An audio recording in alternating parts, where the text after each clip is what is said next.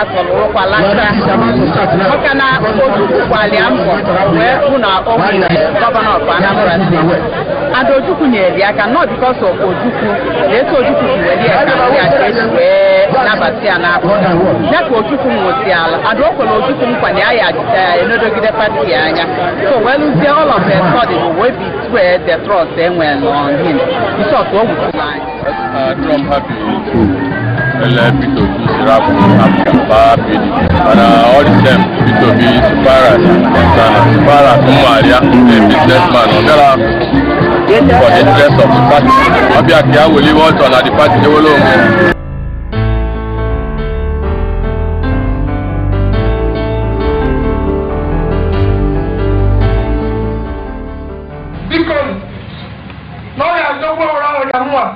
for benefits just the general mba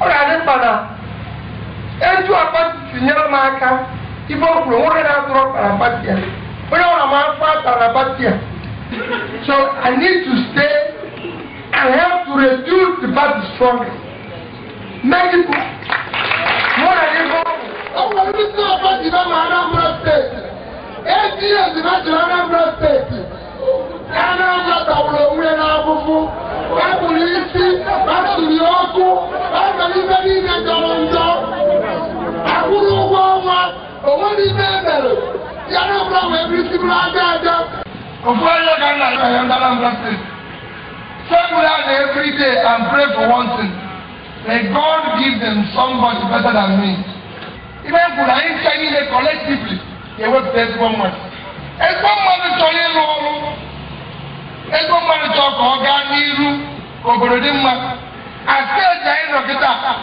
mmadụ ama ekwu ife si na ọrụ ibe ya kwuru ụnyaa ka m kwuru tata nye ka m kwuru echi. Alexander Hamilton once said that those who stand for nothing falls for anything. This may well describe the former governor of Anambra State, Sir Peter Obi. Sir Obi governed Anambra State from March 17, 2006 to the same date in 2014. He was elected under the platform of All Progressives Grand Alliance, APGA, even when he was impeached and went through some political challenges. APGA stood by him. The late Igbo leader Dim Chukwuemeka Dumegwu adopted Obi like a son and begged Ndibo during the 2010 elections to re-elect him as a mark of honor and last wish for him.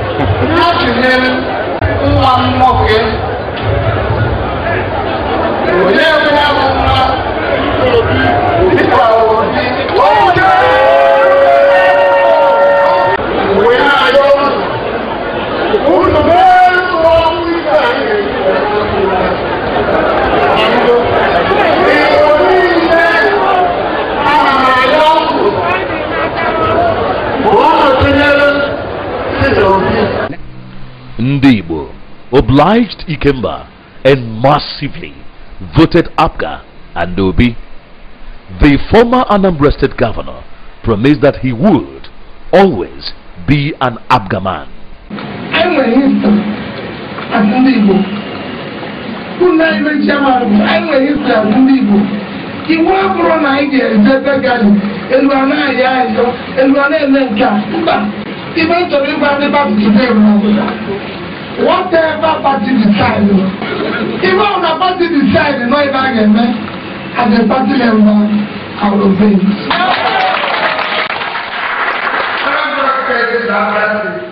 I remember the several other states in Nigeria, but this one, his family,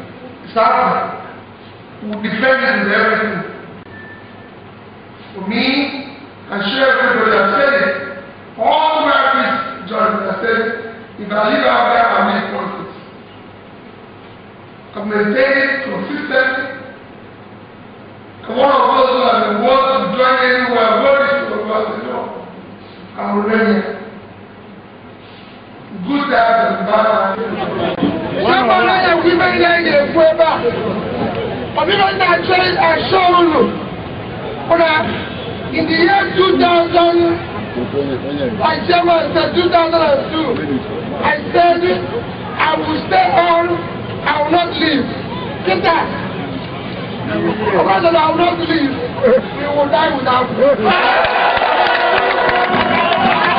Ndi Igbo say that Asia Fakego. Hence our mantra, onye richina dachie ụzọ, ọ na-abụzi onye ligolu, ọ kwatu osisi o ji ligolu. Because no ya no go around the one for benefits just the one. Mba. Ora ni pana. Eju apati tinyere maka, ibo kwuru nwere na atụrụ parapati ya. Onye ọ na-ama parapati ya. So I need to stay and help to reduce the party stronger. Make it more than ever.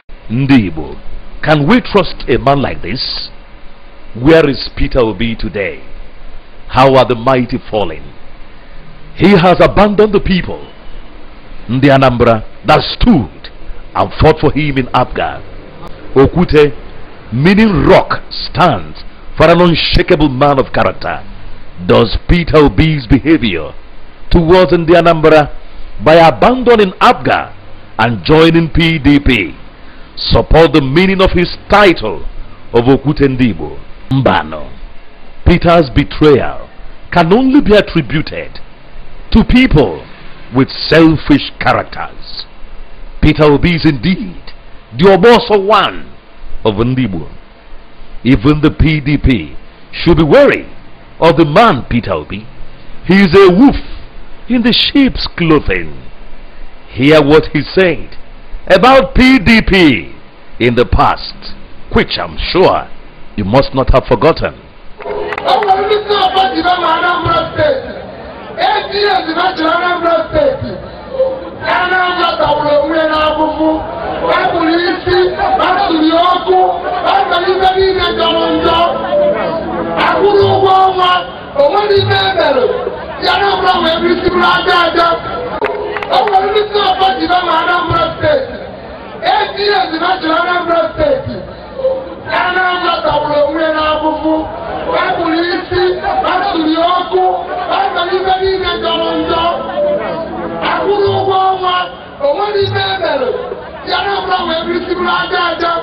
Peter Obi promised to ever remain faithful and truthful in character.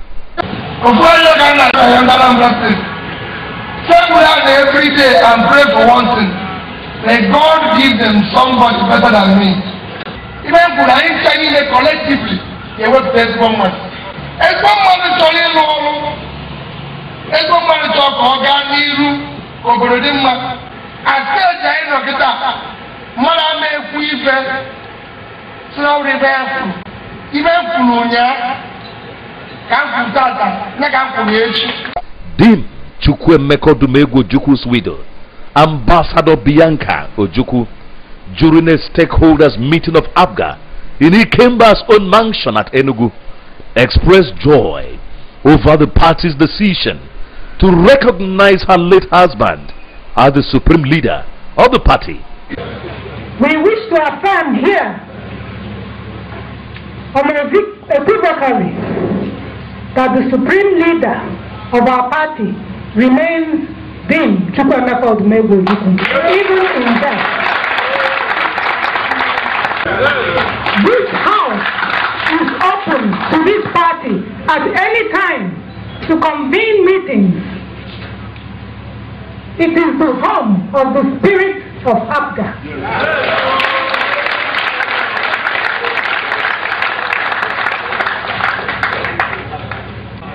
Party members, their interests are subjugated to the interests of people Melody Camp, Bata, they become nominees of the party for elections. Party persons that have been suffering and slaving away for this party for years, and yet president to onye batalu for 2 months. Makamacho the ticket abga. Ogeji where win election. Or win or the campo.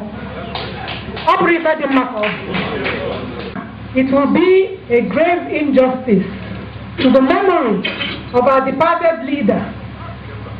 We are also calling on you, Governor Obi, to make sure that our party members are empowered at the grassroots.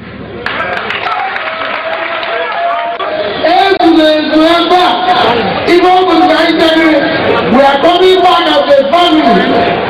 If I don't put down now,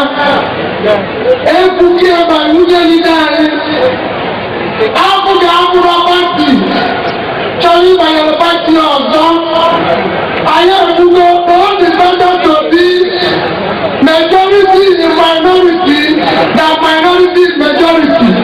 I'm gathering a minority. I just maybe go to the line of follow all that about see Nelson the line of Magandigo, all the like I Nelson. Imagine the rest there with ideas. Imagine the rest of the book. Easy for the night and ever to Ganku. Ever to Ganku, ever that Ganku.